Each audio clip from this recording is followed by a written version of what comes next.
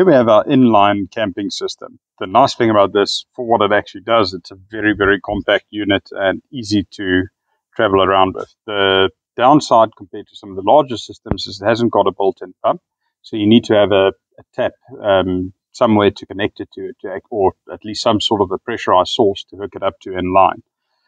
What we have here is we've got a sediment filter, then we're going through carbon and KDF, which basically removes chlorine, some heavy metals, and prevents bacteria from growing into the system, and then organic smells.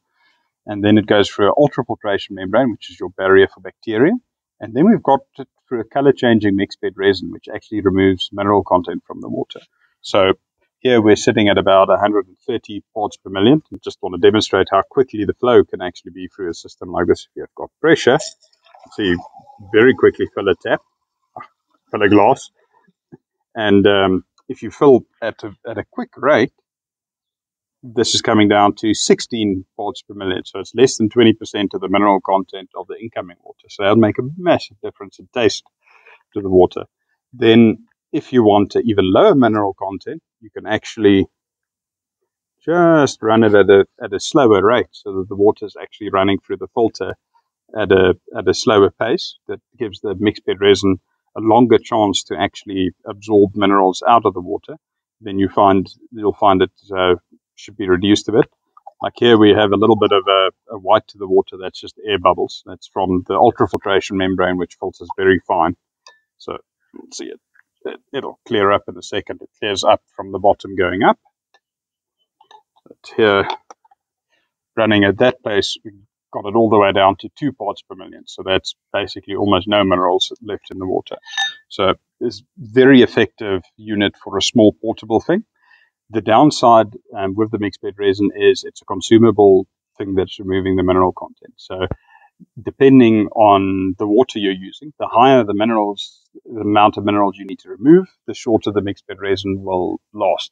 So it's a very great thing for sort of short trips, but if you're planning to build an overlander where you're going on month-long trips, we'd rather recommend going to one of the larger systems like our portable reverse osmosis system. But for just typical breakaways and that, it's an excellent little system, especially if you're going to campsites where you could just hook it up to a water point. This is how the inline portable system comes. Basically, very tiny little package to take with. And then I've got 2 pieces of pipe for in and out.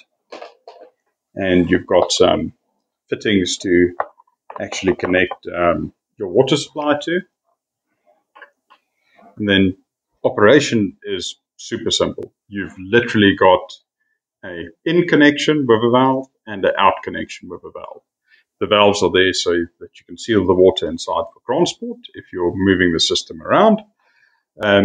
And then basically the filters you've got here is first you go through a sediment filter to catch large dirt. Then you go through an advanced combined filter, which basically first has a KDF cartridge, which is carbon and KDF to remove chlorine, catch organic molecules, things that will give you funny smells and taste of the water. And then the KDF will also remove some heavy metals. Then you go through an ultrafiltration membrane, which is a physical barrier that stops bacteria. Then after you've gotten rid of the bacteria, we go through a color-changing mixed bed resin cartridge. Now, basically what this does, this is something to absorb mineral content from the water. So if you had a slightly brackish water, or something like that, then the mixed bed resin will reduce that mineral content for you. The operation is literally, if you unpack the unit, hook a tap through one of these connectors and a pipe up to the unit, and take the other end either to fill a container or to wherever you want to use the water, and simply open these 2 valves. The way you see if the filters are due for replacement is on these 2, your flow will start to go down. So if you find you're not getting as much water through the system, it's probably that your sediment filter or the ultrafiltration membrane is blocked up. The resin cartridge will actually change color. It starts out sort of mostly blue. Some of them are always already sort of a yellowish color by the time you get it. And as the cartridge gets depleted, you'll see it'll change more and more and more to a yellowish color and less left that's a blue color. Basically, the amount of water that the unit will filter will completely depend on the actual source water you're using for the system. If you're using a very high mineral content water, you're going to deplete the resin very quickly. If you're using a very dirty water, you're going to very quickly block up the sediment filter and the ultrafiltration membrane. If you're using a water with high chlorine, you're going to quickly deplete the KDF and carbon cartridge. So depending on what type of water you're using, you might find that you deplete some of the filters quicker than others. The easiest thing with this unit is simply to replace all of them when you're doing maintenance, but all of the filters are available individually if you find that you've only depleted one specific element of the unit.